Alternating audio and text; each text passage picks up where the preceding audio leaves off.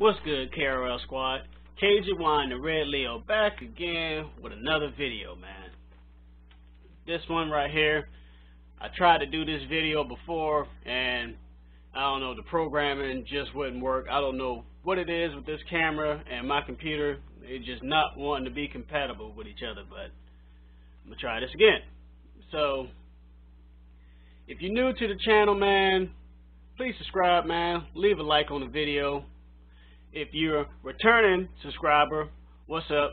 How y'all doing? How y'all day is? Anyway, I got Madam CJ Walker for y'all. A little bit of history, or black history, which is world history, American history.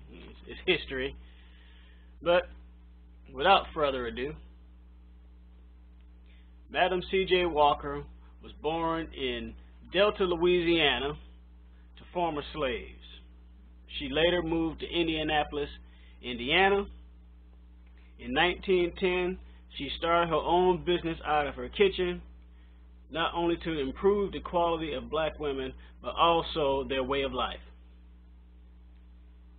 After moving to Naptown, she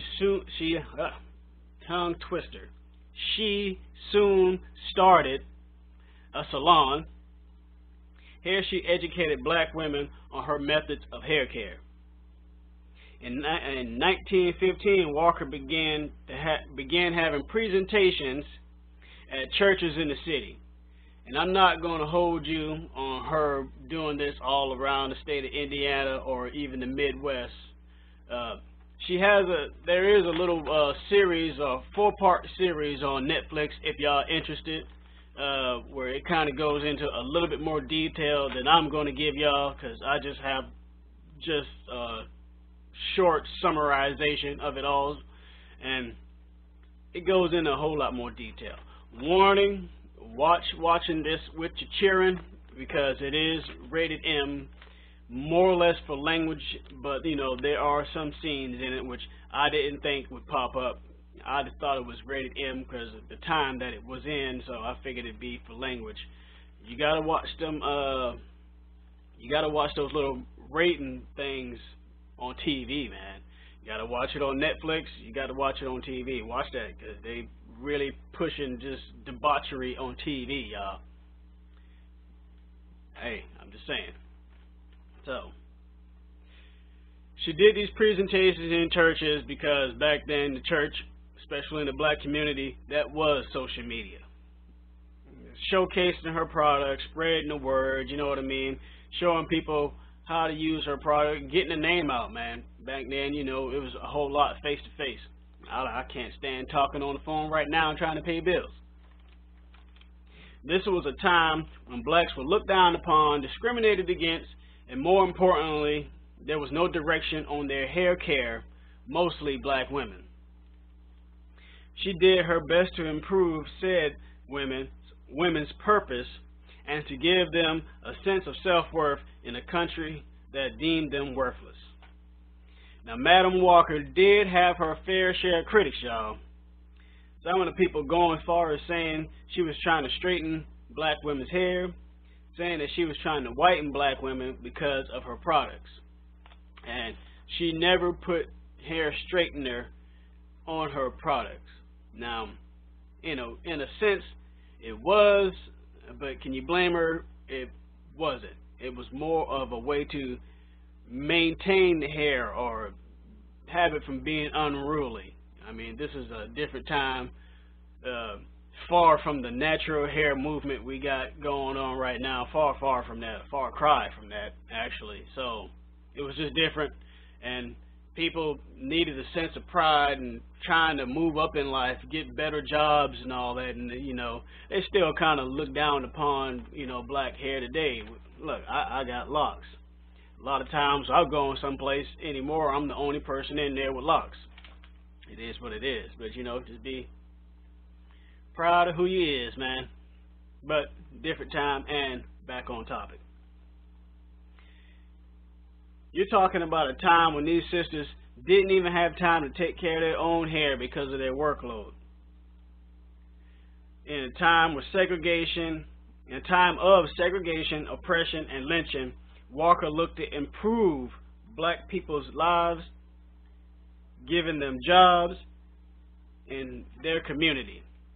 She didn't just hire women, she hired men too in her factories where she, produced her product, carrying boxes, delivering, said products all over the country. In 1915, she became known as the first black millionairess. I still don't even know if that's a word, but that's what I found in my research. And Black America's first philanthropist in a time where blacks were only making about $12 a week.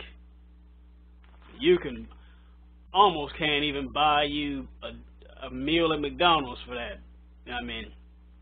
But even at Burger King, a Whopper meal is about $8 or something. Come on. Some of these restaurants you go to, $12 ain't even going to get you a meal. If you want to step up past a fast food restaurant, it's at least, if we went to Applebee's last night, it's at least $15, just a regular old meal. She believed that women were too dependent on men because black women only worked domestic jobs.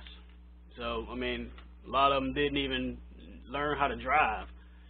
Matter of fact, my great-grandmother, God bless her soul, she didn't know how to drive. I got a aunt, too. She didn't know how to drive. Me and her actually got our license around the same time, actually, after she moved back from New York. So she made it her own squad of herself, with an army of agents selling her products door to door. 50,000 women shared the Walker dream, and that's what they call it, or that's what she called it. Now, kind of in conclusion here, she had 23 products in her line. That was including face powder, a skin brightener, soap, hair color, Glossine, and she even had men's pomade.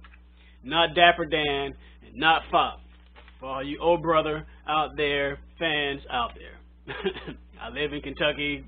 George Clooney's hometown is probably 20 minutes away from me. So, another little fact check there. So, if you made it to this part in the video, man, please give it a thumbs up.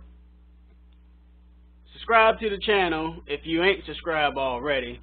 And in the comment section, man, give me a squad for the KRL squad, man. KRL squad, man, y'all the best squad, man. Continue rocking with your boy. And remember, man, don't let nobody tell you who you is, man, for Black history, for American history, for world history.